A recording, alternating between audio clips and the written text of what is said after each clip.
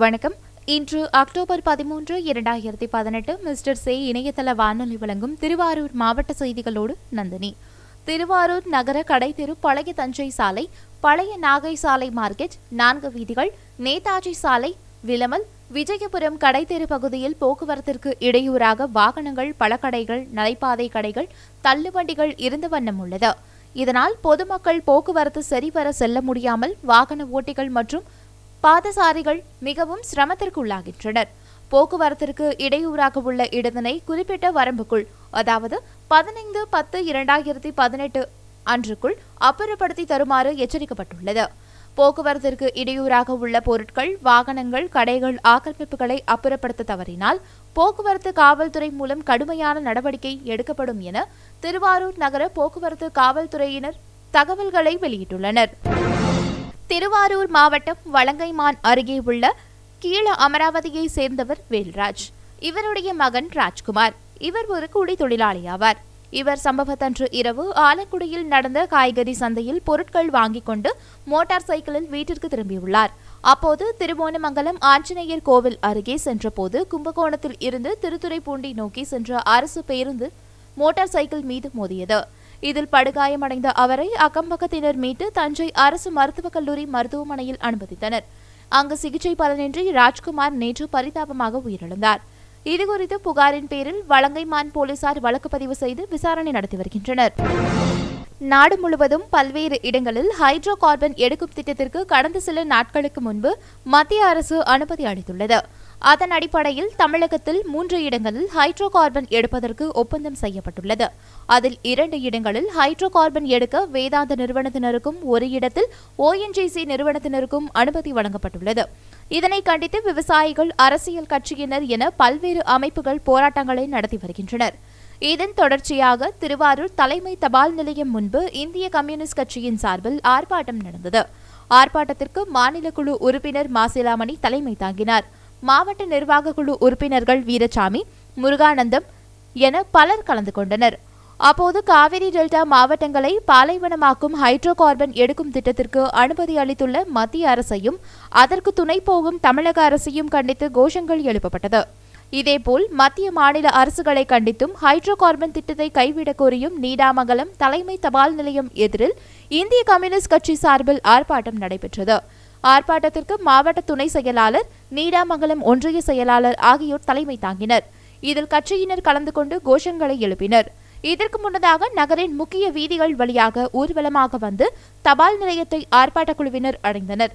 பாதுகாப்பு ஏற்பாடுகளை நீடாமங்கலம் போலீசார் செய்திருந்தனர். கோட்டூர் தபால் நிலையம் முன்பு மத்திய மாநில அரசுகளை கண்டித்து இந்திய கம்யூனிஸ்ட் கட்சி சார்பில் ஆர்ப்பாட்டம் நடைபெற்றது. ஆர்ப்பாட்டத்திற்கு மாவட்ட செயலாளர் சிவபுண்ணியம் தலைமை தாங்கினார். ஒன்றிய செயலாளர் மாரிமுத்து, ஒன்றிய துணை செயலாளர், மாவட்ட குழு உறுப்பினர்கள் உட்பட பலர் கலந்து கொண்டனர்.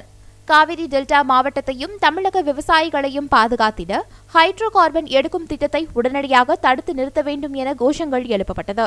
வலங்கைமான் தலைமை தபால் நிலையம் முன்பு இந்திய கம்யூனிஸ்ட் கட்சி சார்பில் ஆர்ப்பாட்டம் நடைபெற்றது. ஆர்ப்பாட்டத்திற்கு மாவட்ட நிர்வாக குழு உறுப்பினர் தலைமை தாங்கினார். ஒன்றிய செயலாளர், ஒன்றிய துணை செயலாளர், ஒன்றிய பொருளாளர், ஒன்றிய நிர்வாக குழு உறுப்பினர்கள் ஆகியோர் முன்னிலை வகித்தனர்.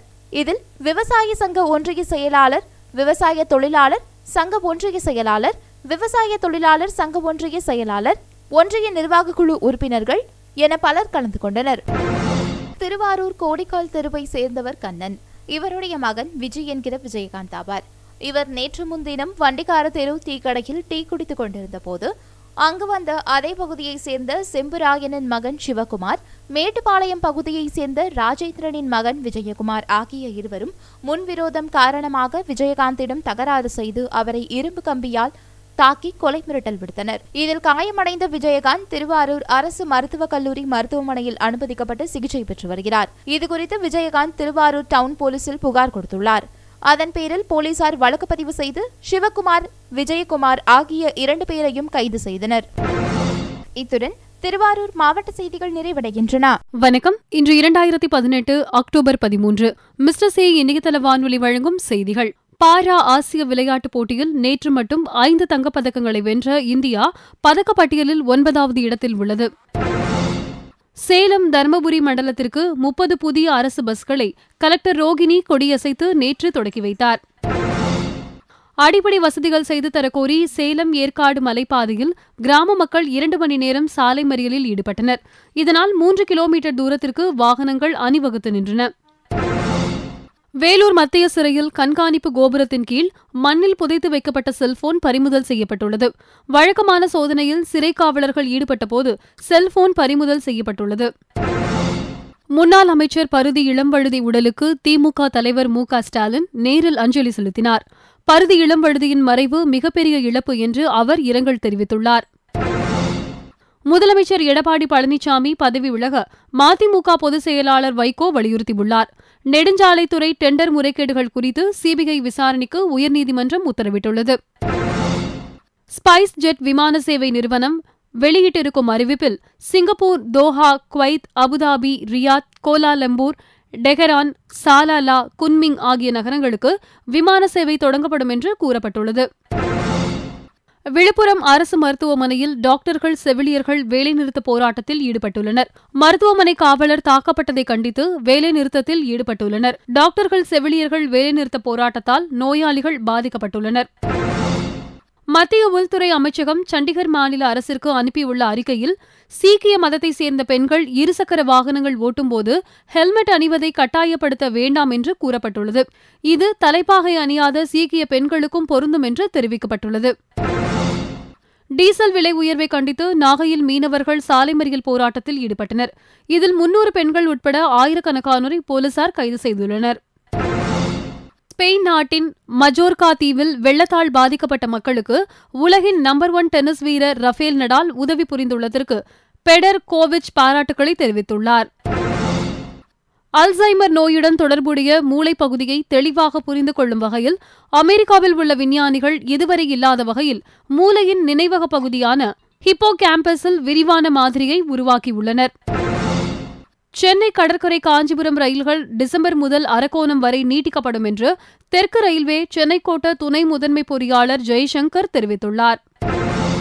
பங்குச்சந்தை கட்டுப்பாட்டு அமைப்பான செபி 4 நிறுவனங்களின் சொத்துக்களை ஏலம் விடவுள்ளது. முதலீட்டாளர்களின் பணத்தை வசூலிக்கும் நடவடிக்கையாக இந்த நிறுவனங்களின் சொத்துக்கள் ஏலம் விடப்பட உள்ளன. ஆந்திர மாநிலத்தில் விஜயநகரம், வால்டைட்டர் பிரிவு இடையே புயல் எச்சரிக்கை விடப்பட்டு இருப்பதால் இன்று இயக்கப்பட இருந்த சென்னை சென்ட்ரல் விசாகப்பட்டினம் வாராந்திர எக்ஸ்பிரஸ் ரத்து செய்யப்பட்டுள்ளது. பகுஜன் சமாஜ் கட்சியைச் சேர்ந்த பள்ளிக் கல்வித்துறை மந்திரி மகேஷ் ராஜினாமால் கூட்டணி அரசிற்கு எந்த பாதிப்பும் இல்லை என்று முன்னாள் முதல் மந்திரி சித்ராமையா கூறியுள்ளார். இந்திய வெல்டிங் நிறுவனம் சார்பில் சென்னையில் உள்ள கெம்பி இந்தியா நிறுவன வளாகத்தில் தேசிய அளவிலான சிறந்த பெண் வெல்டரை தேர்வு செய்வதற்கான போட்டி நடந்தது. இந்தியன் வெல்டிங் நிறுவன தலைவரும் இந்திரா காந்தி அணு ஆராய்ச்சி நிலைய இயக்குநருமான அருண்குமார் பாதுரி தலைமை தாங்கினார். தமிழகத்தில் வெள்ள பாதிப்பு தடுப்பு பணிகளுக்காக ரூபாய் 4415 கோடி நிதி ஒதுக்கப்பட்டுள்ளதாக அமைச்சர் உதயகுமார் தெரிவித்துள்ளார். மேலும் தமிழகத்தில் மழை பாதிப்புக்குள்ளாகும் பகுதிகளாக 4399 இடங்கள் கண்டறியப்பட்டுள்ளதாகவும் அவர் தெரிவித்துள்ளார். பிரதமர் நரேந்திர மோடி வரும் 28, 29 ஆகிய தேதிகளில் ஜப்பான் பயணம் மேற்கொள்ளவுள்ளார். இந்தியா ஜப்பான் வருடாந்திர உச்சி மாநாட்டில் பங்கேற்பதற்காக அரசுமுறை பயணமாக பிரதமர் மோடி ஜப்பான் செல்கிறார்.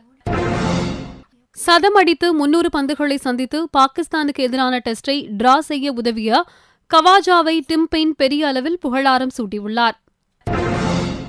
இந்தியா வெஸ்ட் இண்டீஸ் இடையிலான 4வது ஒருநாள் கிரிக்கெட் போட்டி வான்கடே மைதானத்திலிருந்து மாற்றப்பட்டுள்ளது.